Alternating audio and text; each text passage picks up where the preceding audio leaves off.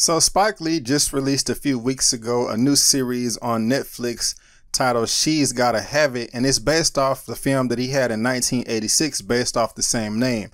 I heard a lot of people raving about it. Some people had some gripes, but mostly people I know have said how much they loved it. But I wanted to see the original film before I saw the new Netflix original series. So how did I think about it? Well, my name is Brandon Keith Avery, and this is just my opinion.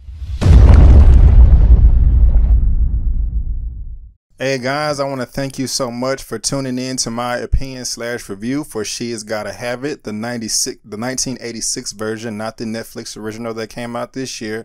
I really do appreciate it, but before I get into the review, help your boy out by going ahead and subscribing to this channel. Also click the bell so you can be notified when I make uploads, and also give me that thumbs up. Let's see if we can get this video to 100 likes. So Netflix has been doing their thing with all this original content. I believe in 2018 they're going to have 80 new Netflix original films and series coming to their platform, which is great. I love new material, as most people do, and it's the benefit that you get to watch it at home. And Spike Lee, I'm pretty sure you've heard of this director before. He has like 76 directing credits, writing credits, producing credits, etc. that has to do with films, TV series, documentaries, and shorts. And this one is She's Gotta Have It, which came out in 1986, and it is his second film in his whole filmography. And it's only an hour and 24 minutes. As far as the content is concerned, the things that happen on screen are just as interesting as everything that happened off screen as well. And I want to talk about all of that. If you know Spike Lee's work, you know that he's very, very, unconventional. He makes films and does pieces of artwork. He's an auteur. He does pieces of artwork none like any other filmmaker. But he was actually taught by Martin Scorsese. And one thing that stood out to me in this film is, of course, we're in 2017 and we're used to seeing films in color. But of course, this, like I said, came out in 1986, and 90% of this film is done in black and white.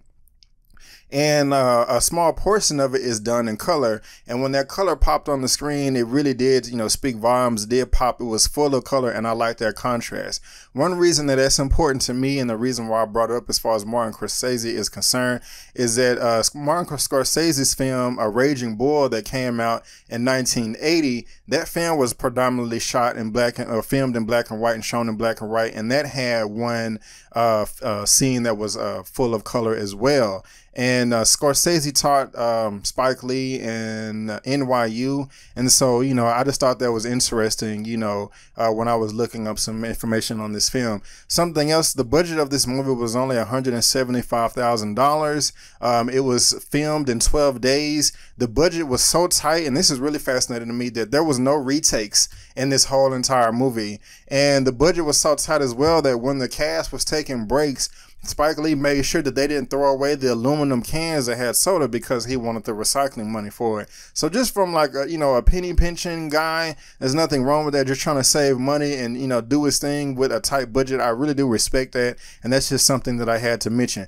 But about the movie itself, it's like I said, it's called She's Gotta Have It, and what it's about is there is a character by the name of Nola Darling. And, she doesn't like being labeled. She doesn't like being called a freak or anything like that. These labels that society can sometimes put on women. And it just goes back and forth with, telling the story from her perspective of her three lovers, and not just her perspective, but her lovers as well, plus her surrounding friends. And immediately when the film started out, something that I liked about it is, know that she talks to you, the audience member. This film breaks the fourth wall like Deadpool out of a comic book or something like that. And, I really do like that. And sometimes it can work on screen and sometimes it doesn't, but it does work well in this film. And I'm imagining that that's going to be taking place in a 2017 remake of this movie that I really am looking forward to. But her three lovers is one gentleman by the name of Jamie, Mars, and also Greer. And Spike Lee, not only is he an actor, not only is he director, producer, and writer, he is also an actor in this film and some of his other films as well. But he's in this role. He's in this film as well as a character named Mars.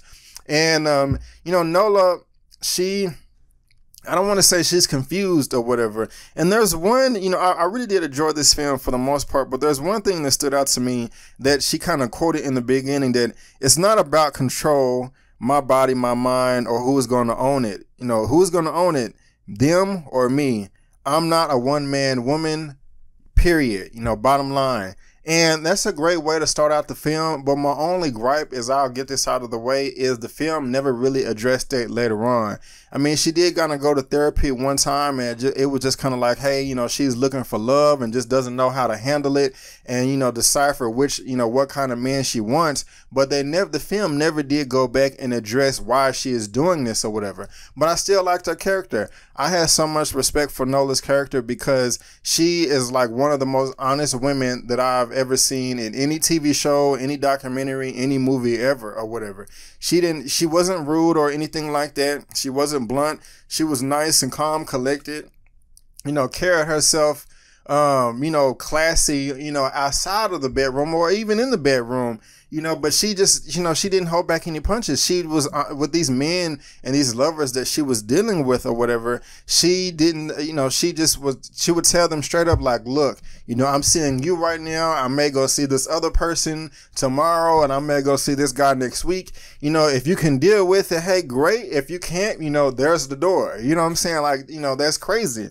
And for, you know, for Spike Lee to create a character, and I don't know, I didn't find anything to say this was based off a true story or not, but for him to create a character like this and kind of in the late 80s or whatever, that's a bold move. I mean, we have a lot of characters like that in TV and movies today, so it's not like a new thing, but this thing came out in 1986, you know, and the acting was great. This can be described as like a serious, sexy comedic drama, and then it had all that. I mean, you know, they had some decent sex scenes. They even had some funny sex scenes to where one of her lovers was just like this musclehead jock, you know, loser that thought he was better than everybody and just, you know, thought that every woman should kiss his feet. And this one scene when he was trying to give her, you know, they were trying to get it on or whatever. I don't want to spoil it for you, but I was just saying to myself, like, dude, you are just loving yourself too much. You know, this is crazy. You know, you need to, you know, put your ego aside or whatever. But like I said, I really did like Nola's character. It was fascinating.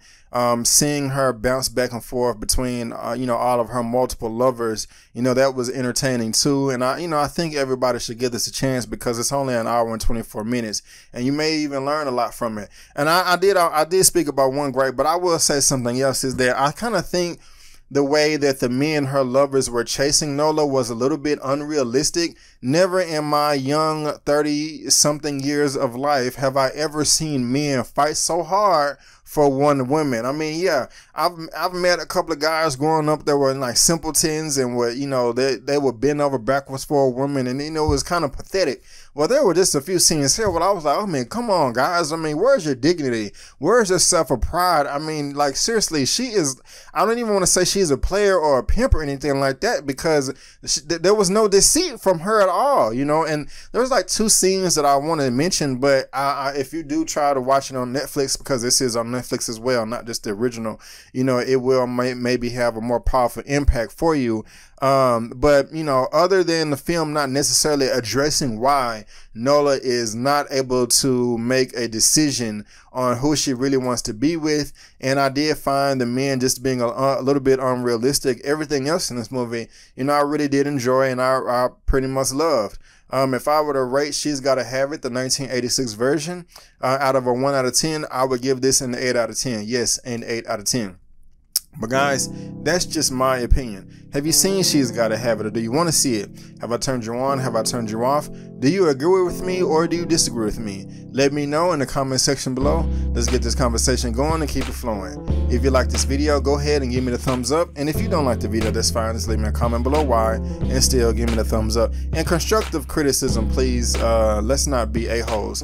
Also, since you're watching this on YouTube, go ahead and subscribe to my YouTube channel so you become one of my subscribers, get all the content that I have to provide.